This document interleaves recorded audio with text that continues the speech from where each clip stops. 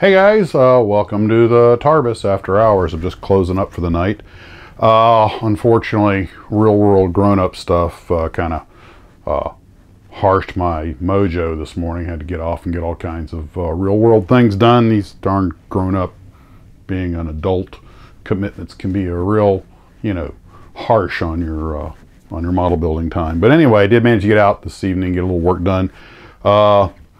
Got the big prairie schooner, by big I mean the 148 scale wagon, the prairie schooner.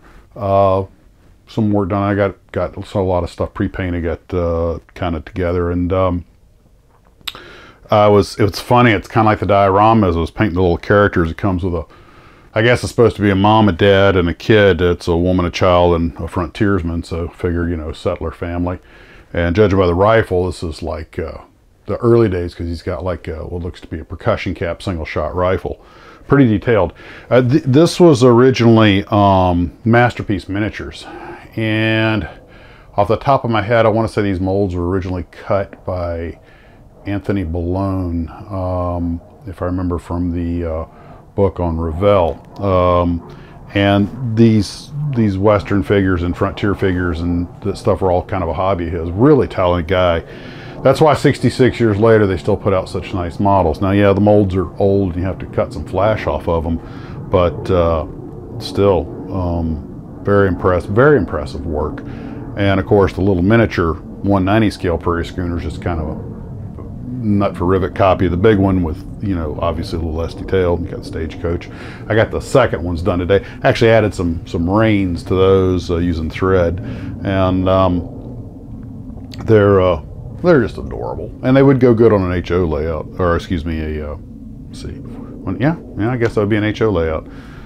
So anyway, I'm going to head on in, and I heard from Andy today from Aurora, and so he gave me some details about the relationship between AMT and Aurora, where the Mr. Spock and the Enterprise were concerned. And I thought about reading his email here, but I said, you know what? He gave me so much detail. I think we just might have another Aurora file episode if I can get that put together. So anyway, well, that's really about all for this evening. I'm getting the launch rails mounted on the Mercury Redstone, and like I say, hopefully this weekend I'll be able to go fly it. I only have 2 motors for it in their old ones, but they should still be good. Went and bought some igniters today.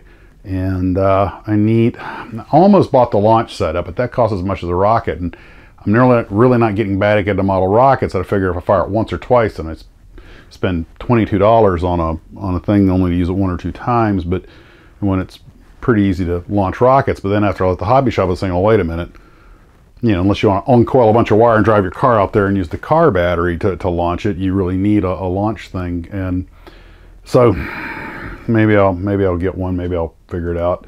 But that aside, speaking of which, speaking of buying things that cost $25 or $21, of course, if I did buy the launch set, that'd be an excuse to get back into model rockets.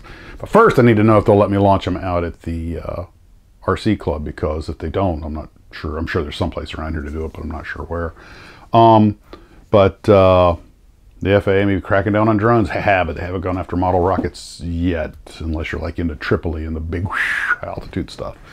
I finally bought a proper rotating clamp for my models, for the setup for painting and everything. For years, I've just been putting them on a stick or, whatever position. And my wife had a 40% coupon. We were Hobby Lobby, and I was like, oh crap, you know what? Let's just get the bloody thing. I can't count the number of times I've screwed up a model painting it because I was, just holding on a stick or something. So it seems to be working pretty well. So anyway, that's about all for tonight. You guys have a wonderful evening, and we'll see you later. Model on.